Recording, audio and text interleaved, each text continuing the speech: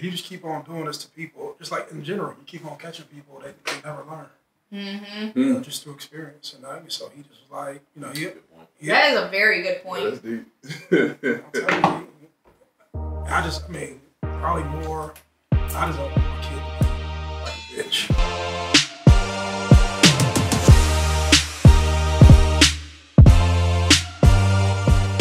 Hey, what's up, everybody? Welcome to the Champ program. I'm Sierra. I'm here with Dan Hartwig, Jay Richardson, and the Maurice Claret. We get a V now. We got a V. Oh, yeah. Are you guys jealous?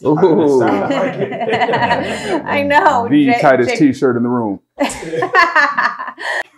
So I really wanted to talk about what happens to somebody's confidence when they have all these goals, like we talked about, and let's say they did something that's like the opposite of the goals. Kind of like how you said you refuse to commit to something unless you know you're going to do it. So whatever comes out of your mouth, like that's the truth.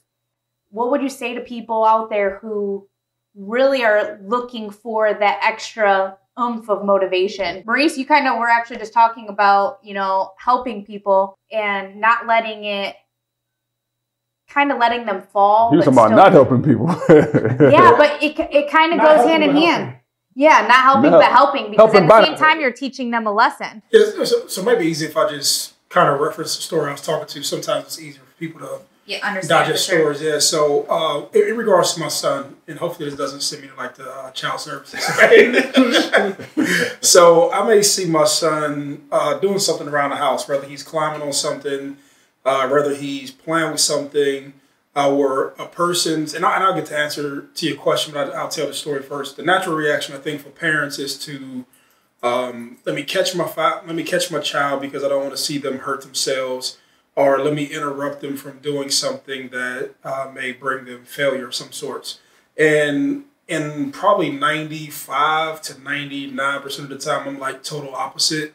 It doesn't bother me to see my kid cry. It doesn't bother me to see my kid fall.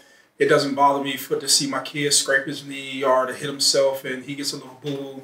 It just doesn't bother me. Now, something that may be detrimental to your life, you know, it may be something different, but I believe that there's more learned through that experience than me telling him something because he just doesn't understand the words. He doesn't understand the English language.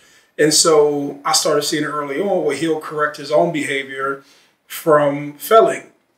And in life, I just think that like when people protect you or always catch you before you fall or they start to show you sympathy from something that happens to you, I think that you have like Pavlov's dogs, a conditioned response behind what you get, right? You get conditioned to just have people do stuff for you. And so I'm raising a tough kid on purpose, and not tough in the sense of like I want to hate the world, but I can endure something. I can endure pain. I can endure some sort of physical abuse, and I just have like some tenacity and resilience. Resilience. That's probably a better word. And that's sort of like what I'm raising. But in regards to her question, it's almost like that same way, or you can view an adult. If something doesn't happen, you literally have to. I'm going to go two places with this because I think this is important. You have to put the information out there for them to take hold of if they want to take hold of on how to improve, right? We can put the website there, but nothing happens until the person consciously says, hey, I want to buy into that or commit to that process to get a desired result. No matter how bad I want to help Jay. No matter how much information I give him, no matter how many self-help books I give him, nothing happens into your life until you like say, hey, I want to do something.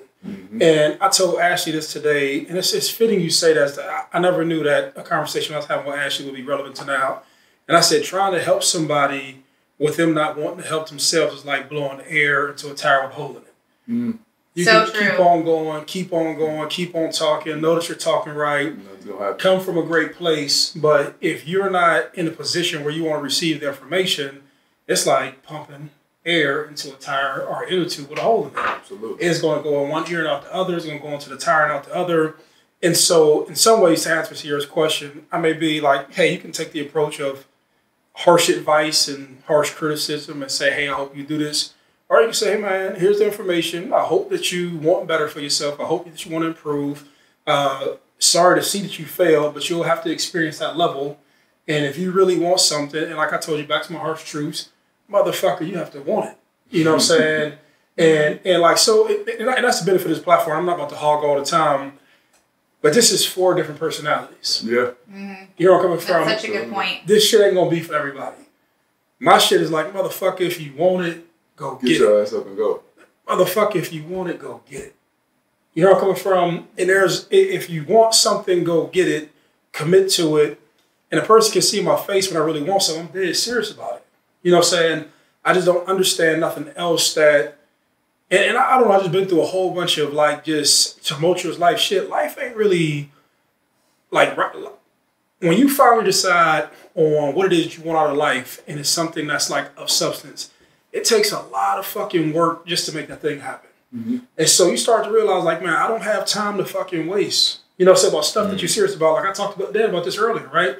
Stuff that you really want, bro, like it just takes all the fucking effort in your being, all the effort in your mind, all the effort in your everything that you have to achieve that. And so, like, if you can't get there with what you're trying to achieve, like I just really don't understand you. Yeah. You know what I'm saying? And so, like, continue to do this, and I hope you get it. I hope you get it. I hope you get it. To me, it's just like that shit is over, or like. That shit is not probably like the core of who I am. Like, and I do it here and there, but that's kind of like, I don't know. No, I completely see where you're coming from. Yeah, because like I can like shift this thing like. No, I completely see where you're coming from, and that's why I like that there's 4 different personalities here. You know, because we all kind of have a different coaching mentality. Mm-hmm. So obviously yours is like really cutthroat, you know, you either want it or you don't. Jay, do you kind of have like a similar thought process on that? So I subscribe to his mentality as well. However, what I will say is you said something last show that I think resonated, and it's make sure the people around you understand what you're trying to do, what your goals are, because you can build accountability with your tribe, whether it be family members, whether it be your spouse, whether it be your roommate, your brother, your homie, whoever you spend the most time with. Make sure they know what you're trying to do so that they can, you know, if for some reason you do have that day, like you said, where you fall, you got somebody there to kind of remind you, hey, man, that's that. You said you wanted to do something. Get your ass up and keep going. And having somebody, sometimes you need another voice other than the one in your head to just give you a little push, give you a reminder of what it is you said you would do, because it makes you feel like on the spot, like, oh, I don't want to not get this done. I've already told myself I was going to do it. Hell, my man's right here telling me, hey, you said you're going to do this. And sometimes that helps somebody stay in that mental headspace of I'm going to stay on path. I'm going to stay on course. And if you do fall, one thing I'll always say is like, don't let it define you. Like, don't stay there. You can't, like, we all been down. If you stay down, that's a choice. Going down happens. We all go down. We all going to take an L. If you stay down, you're just deciding to be a loser. And like that's unacceptable. So like you got to get going. I remember early on when we first did group workouts, actually, you know, it'd be like super early, like 4 a.m. The text strand would be like, hey, everybody up. Mm-hmm. And, you know, sometimes everybody was like waiting, like, is one person not going to come? Because then we can just reschedule it type thing, you know, mm-hmm. But then it like forced everybody to show up. So it's like 4:30 and everybody's up there like grinding and not lifting like regular weight, like heavy weight, mm-hmm. You know, just woken up. So I think that's really cool because that's kind of like a similar mindset, like amongst all of us. Yeah. We all seem to do better when we have like that tight group with like a similar mindset. Mm-hmm. I know you preach a lot about being so cognizant and aware of who you have around you in your circle. So I'm assuming you kind of feel similar to that. Yeah. I mean, you know, look, I think the thing that comes to mind, you know, when Reese was talking, Jay was talking, you were talking, we're naturally programmed to have a default setting. Mm-hmm. And like, we have to like take a accounting of what is our default setting. Mm. Like when shit doesn't go right, what's our default setting? When something doesn't go our way, how do we typically act? How do we respond? What's our attitude? What's our action? And I think that's in order to achieve big change, you have to reprogram sometimes. Like, so the way in which, Reese is programming, his son, is he's programming his mind in a certain way. And just like you can, reprogram your computer, you can reprogram, all sorts of things, technologically, we do that to upgrade. And so there are certain things in your life that you might have to reprogram the default settings in your own life in order for you to get out of the habit of being weak when that is an option for you. Like, weakness is always going to be an option. Not doing something is always going to be an option. But taking those options doesn't move you any closer. And so, I think going back to, okay, well, what happens when maybe we have, stumbled, or we have tripped, or we have fallen, or we didn't wake up on time? Like Jay said, that doesn't define you, but how you respond when that happened will start to define you if you don't end up taking further action to say, okay, look, that happened, but that ain't going to happen again. I'm not going to allow that to keep happening. And so, I think one of the things that we can do is we can save ourselves from ourselves. And the way that we do that is by surrounding ourselves with people that we can say, yo, I'm getting up tomorrow at 2:45 in the morning. And if that's the time that I'm getting up, if I don't get up, I expect a phone call or a text message Tap on the shoulder. From Reese that's going to say, get your ass up. That's how I save myself from myself, is by saying what I'm going to do and then having somebody that I know cares about me enough that's going to push me and pull me. And sometimes we need those people that aren't going to coddle us when things don't go our way, that are going to say, stop being a little bitch and get up. Get up. So something didn't go your way. Who cares? Get moving. And we need people to be tough on us, because that's the only way that we develop strength. And so I think it always goes back to the saying that I always say is, like, you got to weaken the weakness. Your default setting might be weakness, and you need to change that, because the only way for you to get stronger is for you to weaken the weakness. Well, I'll tell you like this, even as he was talking, I don't know another way. Like, this platform, as much as I enjoy contributing, I enjoy being around this, because you have to be around people who are in the business of, like, changing their fucking lives. Yep. Like, I think, like, if they say, what do you gravitate to, Maurice? Like, somebody has to be working on something that's calling them to be something different. Yep. Like, I just can't be around people who just around, like, mundane, everyday, like, no aspiration, same old shit, not chasing anything, not requiring you to be anything, not calling you to fight. That spirit just doesn't, I don't even want to be around. It's like a fucking loser spirit. And that may sound judgmental. I don't give a fuck, because that's not what I want. You know what I'm saying? Absolutely. You have to, and oftentimes we mix these things, right? People may attach business goals or material goals as like targets for shit, right? But it doesn't mean that they're materialistic or that their life is centered around that. They're just doing things or trying to pursue shit to call for more out of them. Great point. You know where I'm coming from? Because I sent a text to Simon the other day, right? I said, there's something to be said around, I wish I had, well, I'm not going to pull my phone, but what I said was that there's something to be said around having the money to want to buy, or before I would want money to buy something or a thing, but then getting the money to buy that thing and not wanting that thing. You hear where I'm coming from? Knowing that you could push to a place of, I could get that now because I pushed myself by setting that target. You might not even want it when you get there. No, but I'm speaking from experience. But then I said, do you have to put an illusion in your head to motivate you? So the bigger thing I was saying to him was that, like, we bring illusions to ourselves to improve ourselves. Yeah.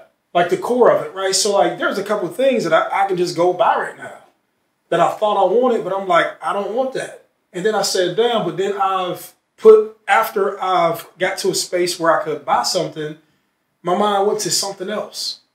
And then I said, I don't really want the thing, but I need to make myself believe that I want this in order to keep on getting the most out of myself. You know what I'm saying? Yeah. And it's shit like, but then it like gets you into a deeper state. But like, damn, like, so what the fuck do you want? What you really want is to keep improving. Mm-hmm. Yeah. But you want to keep on putting targets out there that call for you to improve. Like Dan said it earlier. I don't know if it was this episode or last episode. Getting the path and getting the plan, like we can get there. It's really the hard work and the character that like kind of keeps you on the track. Yeah. Like the focus and who you are as an individual and like how you define yourself. And so I'm defining myself by like, if I'm getting up at 245, motherfucker, I'm getting up at 245 because this is the reputation I want to have of myself. You know what I'm saying? And so I don't know how I lost track right there, but like I wanted to get that story, just like bringing illusions in your mind that you believe in so much, or even if you do get to that point and you do buy it, like whatever. But like these are just things to drive behavior. They're just targets. I think the successful people just think differently. Like it's a game, but it's not a game. It's a game, but it's not a game. Yes, 1,000 fucking % it's not a game. How you think, right? Is gonna determine like a lot. So like it's a game, but it's not a game. You set your alarm, it's a game. It's not a game. Yeah, but for like the viewers out there who aren't just naturally successful, I mean, kind of like what Jay spoke about in the last episode, what is going to get them there? They have like the goals. Yeah. You know what I'm saying? Yeah. If you want to wrap it up, just kind of. It's a gradual. It's compounding interest. So it's the same way whether it works with investments. It's the same way that it works in life. It's like, compounding. Day after day after day. It's forcing yourself to do the hard shit. If you can identify the things that you don't want to do, and you force yourself to do those things, you get stronger. If you also look at it from the standpoint of like, I don't want to do those things, and then you don't do it, you get weaker. It's like, it's one or the other. It's strength on one side, weakness on another. And you get to make that decision in the moment. It's like, am I going to get stronger? Or am I going to allow myself to get weaker and allow that to compound? So it's like, how do you get to that point? It's one decision at a time. It's not a decision. It's one decision again and again and again and again. And then as you make those decisions, you gradually become stronger. It's the same way you could gradually become weaker, but it's one decision at a time. I like your personal. I'm big on metaphors. I love what you said about like when our cell phone needs to be upgraded. Yeah, we don't hesitate. Right, we hit the software update and 100%. We plug it in every time because we don't want it to be running slow, bogged down with bugs and everything, viruses, all that stuff. But we don't do that with ourselves. Like we don't have a time to self-evaluate and go, damn. I'm probably bugged down right now. I'm probably not operating at my optimum capacity. I'm not achieving everything I could be doing. What do I need to do so that I can upgrade and I can get to the next level? I think all of this is whether it be leadership, leading people, leading yourself. I think it all goes back to one word, and that's character. Yeah, that's who you are. Who you are is who you are. So, Reese, anything that you want to? No, I don't know how much time we have. I wanted to ask Jay to see if you can wrap it. You can answer it, wrap it up, however you want to do it. But as you said that, just as you would have indicators with your phone from being slow and needing updates, you would go ahead and go to the store and update your phone. Is there indicators in your life that you can point out to say, hey, I'm not operating at maximum capacity? And not just for people who are listening. What are some things? Question. I think, man, that's a deep question, actually, because everyone views themselves differently, and everyone, you know yourself, so you know when you're not doing what you could be doing. But it's all behavior. It's all behavior related, I think. I think when you find yourself checking out on yourself too often, you find yourself not committing to things, when you find yourself not showing up on time to things, when you find yourself just not, I was going to work out at 5, now it's 6, now it's 7, I'll do it tomorrow. When you string a couple instances where that happens, you can recall, you're probably not operating at your optimal capacity. You're probably not doing everything you need to do. It might be time for some self-evaluation. It might be time to upgrade. It might be time to start to recommit to yourself and get going in the right direction again. Because it can happen so fast, and before you know it, you've looked up and a month's gone by, and you haven't got anything done, and you're floating. And you're like, damn it, I'm back floating again. And it's how do I re-anchor myself? How do I recommit? And that's something that I think it's important to have, like we talk about accountability, people around you who care about you enough to glance over at you and go, hey man, what are you doing? We haven't seen you. You haven't checked in this week, or you're not kind of on the path that you said you wanted to be on. I'm just letting you know, So these two clearly are self-starters, right? Like they're probably not going to need someone to message them or something. I'm in the middle. I'm like, I can't be a self-starter, and every now and again I can float a little bit, and he'll usually, hey, what do you got going on? What are you doing? And it snaps me out of it for a brief second, and it's like, all right, let's get back on track. We're all different, but I think knowing yourself, knowing what you need is half the battle of getting to where you're trying to go. That's it, man. Pay attention to how you think, pay attention to how you behave. I mean, because those things end up forming your life. Your values, I think, are more character-based. So of course, those are your anchors. And so once you can identify, like, what are your anchors? That's how you then formulate your standards, because your standards then are behavioral. So, look, if you want to increase your behavior, what you're doing is you're saying, like, man, I'm going to increase my standards. I'm going to increase basically what I'm going to hold myself accountable to. And what ends up happening is that as you increase your behavior, as you, of course, increase your values and your standards, like, life starts to change, man. Life starts to get way better. So, look, you don't have to do it alone. I think that's like the biggest thing is, like, you don't have to do it alone. You need people. So, look, if you want to get to anywhere special in life, you need great people around you. So don't rely just on yourself. Push yourself, but allow other people to pull you at times too. That's another episode of the Champ Program. We'll see you next time.